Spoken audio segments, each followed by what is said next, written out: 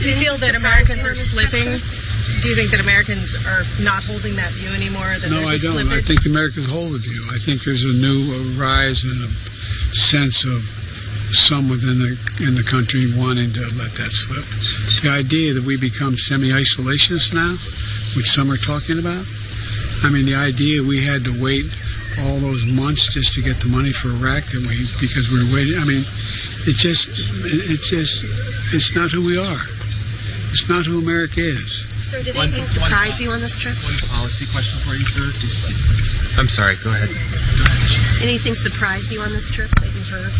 Even though I'd been here before,